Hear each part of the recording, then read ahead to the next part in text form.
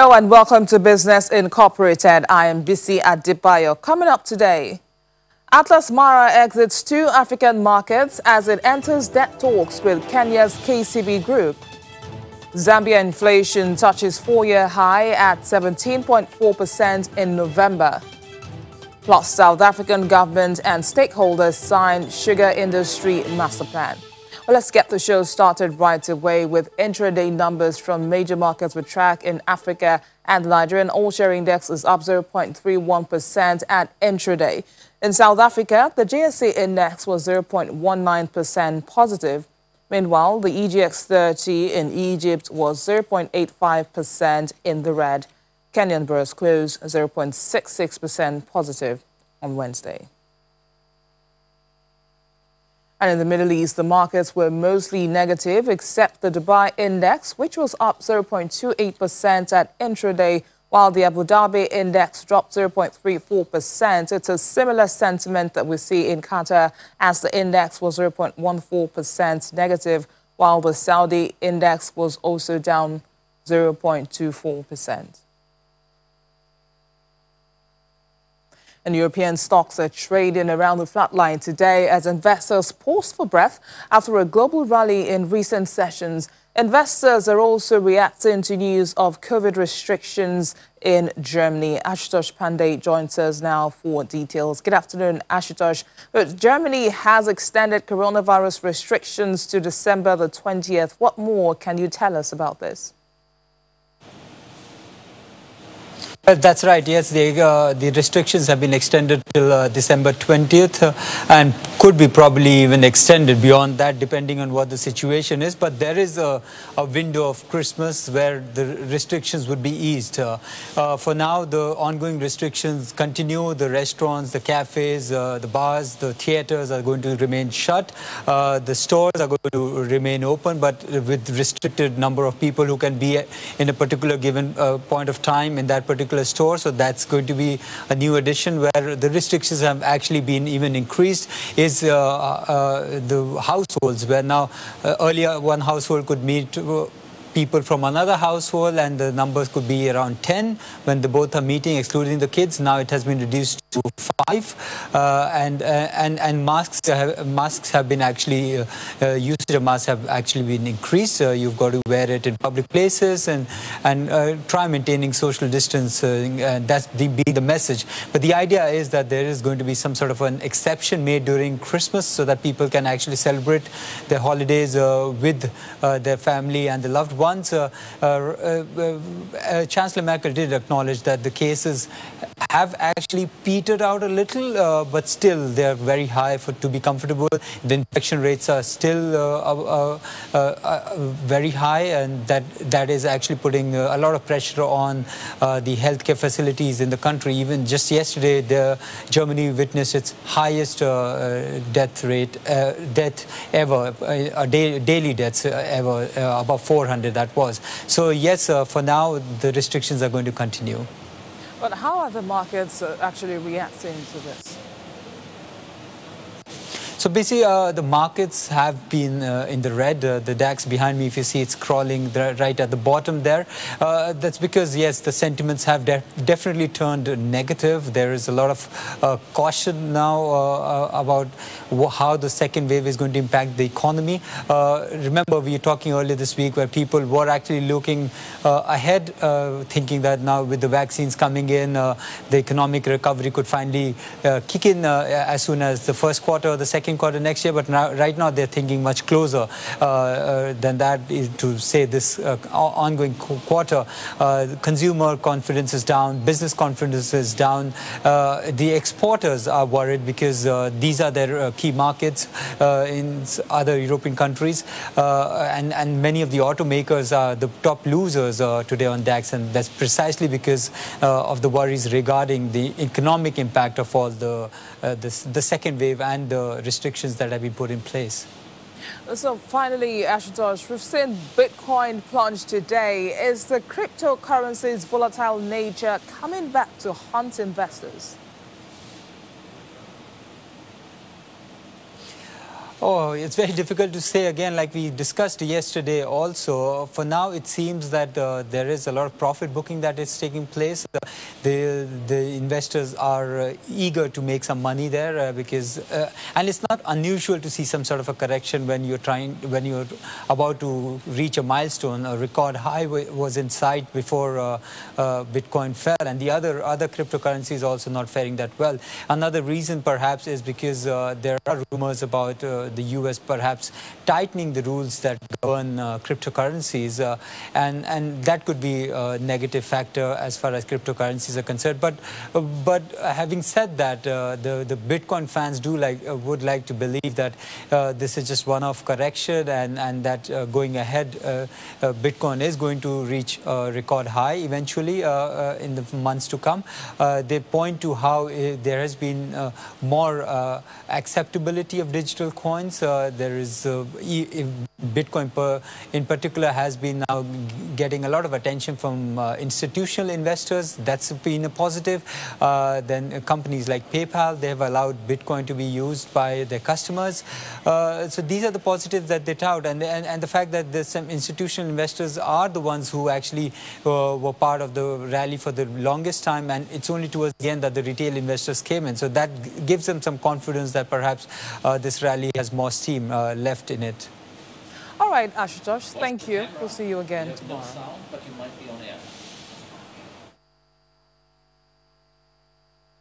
All right, now let's cross to the UK, where most of England is expected to be placed in the two toughest tiers of coronavirus restrictions when the national lockdown ends next Wednesday. Juliana Olayinka will be telling us more about this. Good afternoon, Juliana. So Health Secretary Matt Hancock is set to brief the House of Commons on areas in the country that will be placed into tiers 2 or 3 coronavirus lockdown rules and restrictions. How will this decision affect restrictions on hospitality? Massively. It's a major talking point here in the UK, especially because we are just weeks away from Christmas, which is supposed to be the most lucrative time in the year for the hospitality sector as well as retail. Matt Hancock, the Health Secretary, as you just said, is still wrapping up his briefing in front of lawmakers at the dispatch box in the House of Commons. And no surprises, London, the capital city, has been placed into Tier 2 alongside Liverpool, Manchester, Birmingham.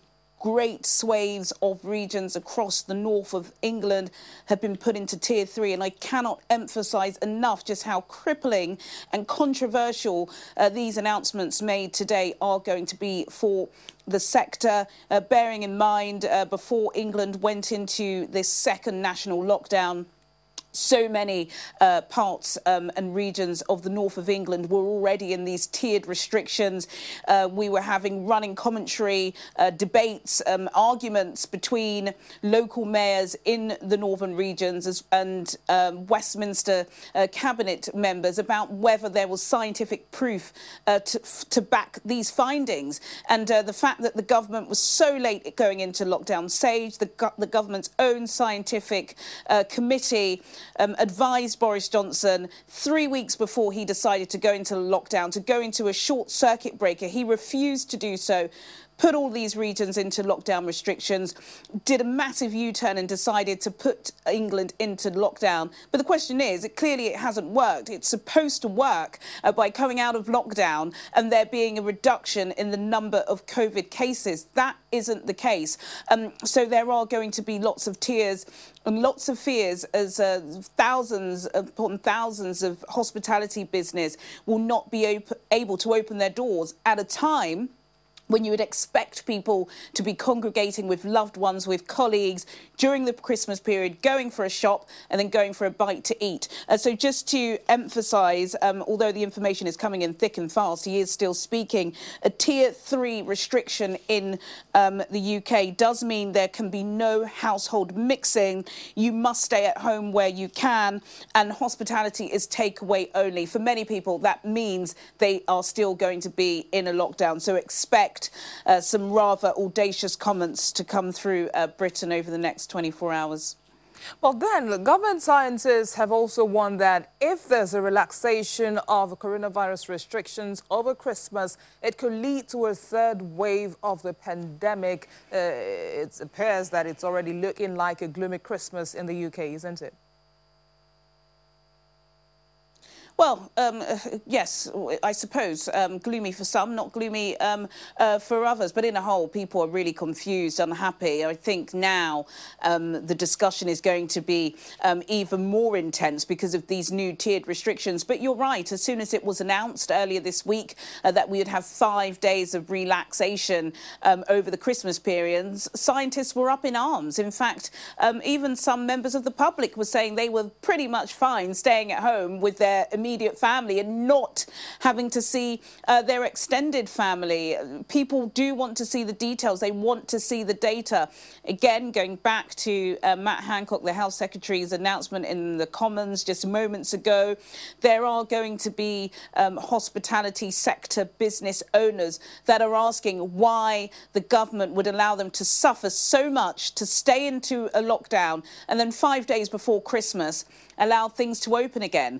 Just to remind our viewers, so between the 23rd and the 27th of December, across the entire United Kingdom, which is Northern Ireland, Wales, England and Scotland, 3 household groups of any size, so it doesn't matter if you have 7 members or 8 members in your family, you can mix with 2 other households under one roof to celebrate Christmas. Now, one of the main reasons why scientists are concerned is we are in the peak of the second wave.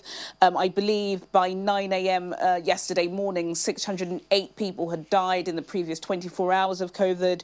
There were a further 11,300 positive cases. We are very much in the peak of the second wave. There are suggestions that there could be a third wave of this. But because we're coming out of a national lockdown and the numbers haven't decreased and we're going back into tiered restrictions, there are questions as to whether or not this 5 days relaxation period is even worth it. We actually need questions to those answers now. But how are the numbers doing at intraday, especially with all of these? Not great at intraday. Investors have been keeping all of their eyes on what's happening in Westminster. The fact that the capital city, London, is going into a Tier 2 restriction is of major concern to investors, and that's reflected in the markets. The all-share is down 0.52%. The FTSE 100 is down by 0.30%, and the FTSE 250 is down by 0.45%. In currencies, pound is also down on the US dollar by 0.20%, down on the euro by 0.26%, and down on the Japanese yen by 0.36%. Also worth mentioning that one of the biggest draggers on the FTSE is the hospitality and the pub sector, who of course have been completely crippled economically by these long-lasting restrictions, Bissy. Thank you, Juliana. Do enjoy the rest of your day. Thank you. And stocks in Asia battle for guidance on Thursday as investors referred to minutes reported from the U.S. Federal Reserve's November meeting. On the day, mainland Chinese stocks were mixed, with the Shanghai Composite up 0.22% to about 3,369.73, while the Shenzhen dropped 0.41% to around 13,599.99. Hong Kong's Hang Seng Index closed trading 0.56% higher at 26,819.45. And stocks in Japan closed higher. We saw the Nikkei 225 up 0.9%, trading at 26,537.3, while the Topix Index was also up 0.6% to 1,788.25. And in South Korea, the Kospi closed at 2,625.9 and advanced 0.94%. Meanwhile, Australia's S&P ASX 200 slipped 0.7%, closing at 6,336.4. We'll be talking about the latest developments coming from the crude oil markets when we return in just a moment. Please stay with us.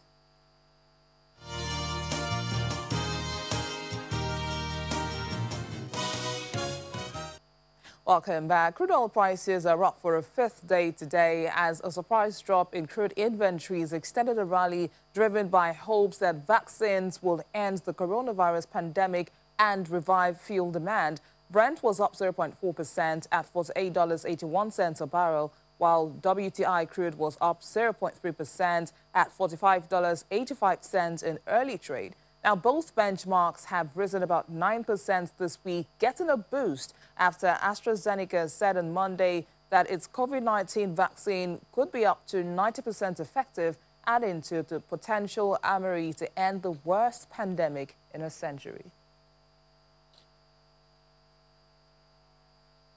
Well, let's talk more about the recent developments at the crude oil markets with a research analyst at the financial derivatives company, Tobiloba Ogunkwolu. Good afternoon, Tobiloba. Thank you for joining us on the program. Well, let's start with this one. ExxonMobil yesterday lowered its long-term outlook for oil prices by 11 to 17% due to the lingering effects of the coronavirus pandemic, of course. But what do you think will happen to oil prices based on this pessimistic view? So yeah, oil prices are currently trading above $48 per barrel, like you rightly said, and this bullish trend is as a result of the oil market. And the oil market is this is due to the fact that there are signs that the COVID vaccines could be rolled out soon, and this led to expectations of a swift recovery for energy demand. Then this coupled with the fact that there's stronger demand in China and also India. Then there's also the drawdown of U.S. crude inventories and also the weaker dollar. So all of this really been positive for oil prices. Then ExxonMobil also, despite the optimistic views of a lot of investors, ExxonMobil is projecting a fall in oil prices by about 11 to 17%, and this is for the long term. And if you calculate this brings oil down to about $42 to $43 per barrel. And their forecast is because they expect the fallout of the pandemic to linger for a very long time. And also they know that there would soon be increased competition between renewable energy and also the use of electric cars, and also there might also be prospect of increased climate change regulations in the coming term. So all these were the things that ExxonMobil saw, and they said that their projections for the long term is going to be they're going to bring it down to about 11%, 11 to 17%. So all this is for the long term, and we also share with this view. I believe that oil prices would for the short term we'll see oil prices start to increase further. We might also, and a lot of people are also expecting oil prices to increase further because there's the OPEC meeting in like few days. So all these things are driving the market. But in the long term, we expect oil prices to stay around $42 to $43 per barrel. Yeah, you just talked about the OPEC meeting now, which is actually scheduled for December the 1st to determine the future of oil production quota for member countries. Now, you know that Nigeria's current quota is 1.43 million barrels per day, and it produced 1.49 million barrels per day in October. Now, the question is, what do you think will happen to the Nigerian economy if the current production cuts are extended or if they are reduced further? Okay, yeah, so OPEC is expected to meet December 1, and they would either decide to cut the current 7.7 million barrels for Q1 2021, or ease the cut by about 2 million barrels per day. And that means that if they ease by 2 million barrels per day, that means a lot of producing countries will be asked to increase their production, and this is not good for prices. So a lot of analysts are of the view that this 7.7 million barrels per day cut will be extended, which is the view of a lot of people, so that the impact of the increased demand would be felt before they might actually take steps in Q2 2021. So looking at the impact of this leaving the cut at 7.7 million barrels per day, we would see that the increase in demand for oil would probably increase further, and prices will increase. And the impact of this on Nigeria is that, one, we'll see that we know that oil is one of Nigeria's major exports. It accounts for about 90% of Nigeria's exports, and this means greater export earnings. Then, two, we might see that FAC allocations might increase because there's increased proceeds from oil. There would also be increased revenue to finance the budget, and that is on one side. On the other side, there's the fact that the increase in the price of oil would also mean an increase in pump price. And we know a lot of consumers are already cash strapped. So the fact that if there's an increase in the price of oil, the price of pump price, the price of PAS will decrease, is also something to look at. And this is not good for consumers' disposable income. Now, let's broaden the conversation a bit more as we wrap up this conversation. Now, talking about commodity prices in general. Now, what is your outlook for commodity prices in the coming weeks?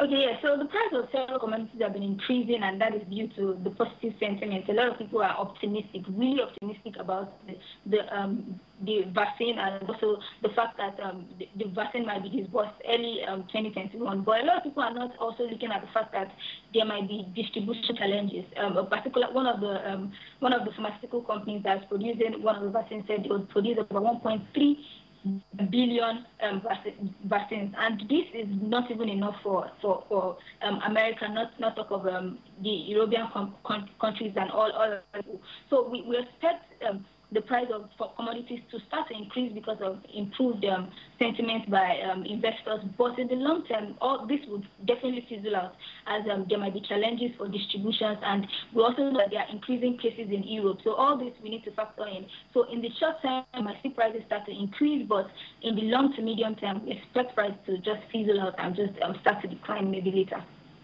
Research analyst at the FDC, Tobiloba Ogupolo, thank you for your time. In other news now, Atlas Mara Limited has agreed to sell 62.06% of its Rwandan and Tanzanian operations to Kenya's biggest bank, KCB Group.